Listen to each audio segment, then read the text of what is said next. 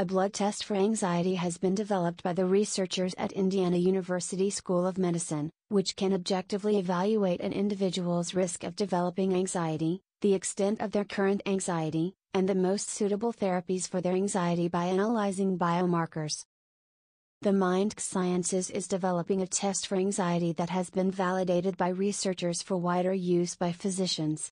Professor of Psychiatry, Alexander Nicolescu, M.D., Ph.D., said that anxiety can be disabling and could affect daily life. The current approach is to talk to people about their feelings and give them medications, but this can lead to addiction and other problems. Nicolescu's past research has led to the development of blood tests for pain, depression/bipolar disorder and post-traumatic stress disorder. This latest study, published in Molecular Psychiatry, uses similar methods for anxiety. The study involved 3 groups: discovery, validation, and testing. Participants took a blood test every 3 to 6 months or whenever they were hospitalized. The researchers identified the patient's state of anxiety by examining RNA biomarkers in the blood and matched them with medications and nutraceuticals. They were able to show the effectiveness of different options based on the patient's biology. Professor Alexander Nicolescu, M.D., Ph.D., emphasizes that aside from medications, other methods such as cognitive behavioral therapy or lifestyle changes can treat anxiety.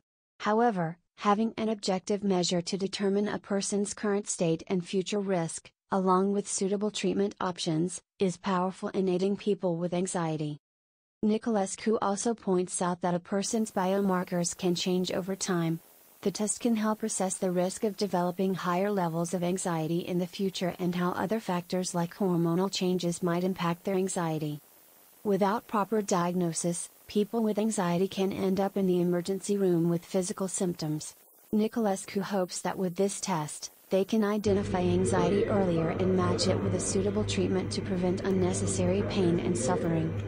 The new test could be used in conjunction with other blood tests Nicolescu's research has led to, providing a more comprehensive view of a patient's mental health and future risk. Moreover, the test can lead to the development of new treatments that target individual biomarkers.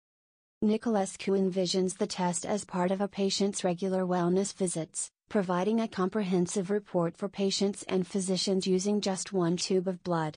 Ultimately, the goal is prevention to minimize future distress.